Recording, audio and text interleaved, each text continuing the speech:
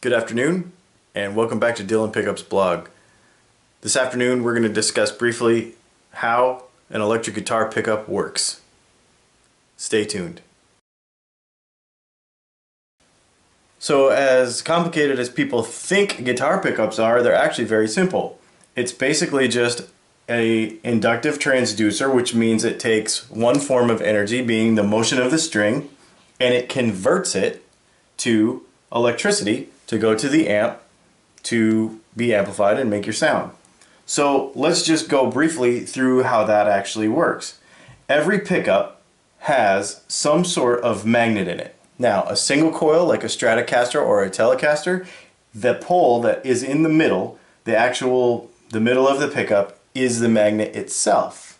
And then it has thousands of winds of wire, very thin wire, wrapped around it. The humbucker pickup, on the other hand, like in a Les Paul or an SG, has two single coil pickups, and it actually just has a piece of metal in it. On one side it's usually a steel slug, and on the other side it's usually a screw. There are different versions of that, but that's the most common. Underneath it there is a bar magnet that magnetizes both sides. But in both of these examples is exactly the same concept, in that we're trying to create a magnetic field around a coil. And the reason for that is when the string gets vibrated by our pick or our finger, it disturbs the magnetic field that is created by this pickup. Now this is exactly how a magnetic pickup works. Anytime the magnetic field is disturbed, mostly by the string, that's what we want, it excites the electrons in the coil wire to go back and forth, causing our AC voltage, which creates our sound in our amplifier. Now there's a lot of factors that go into what makes that happen, how strong the magnets are, how big the coils are. We'll talk about all those various things, the various constructions and how all that works. We'll talk about those in future posts.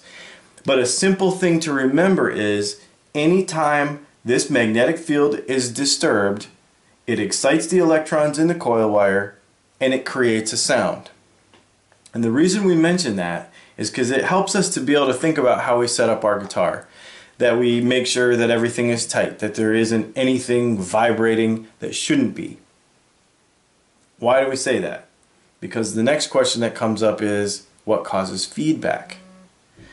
Well, when we play our guitar, especially really loud, which is how we all want to play them, it moves a lot of air in the room. Well, that movement of air comes back and it vibrates the guitar again. It happens very often with a humbucking pickup because there's a lot of little parts in here.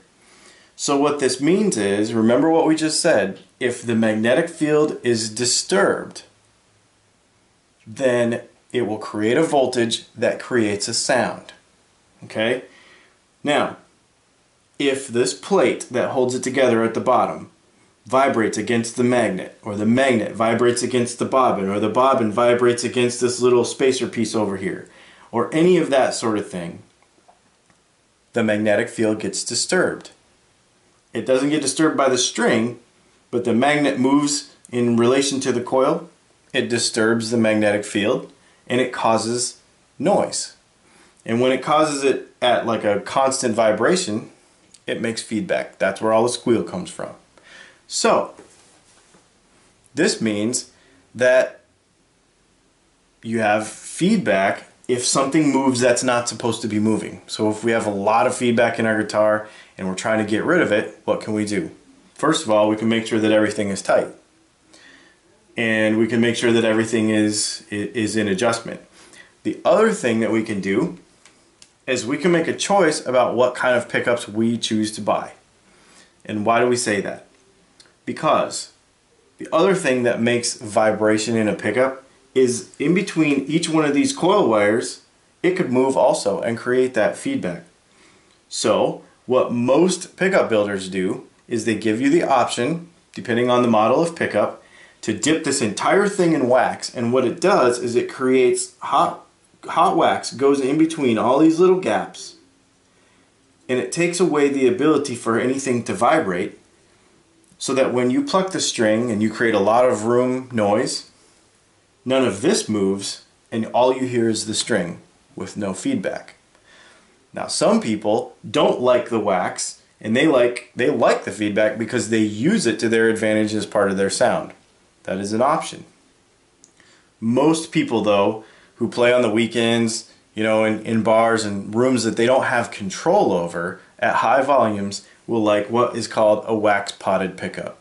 So that just gives you a little bit of a rundown of the basic operation of how pickups are made.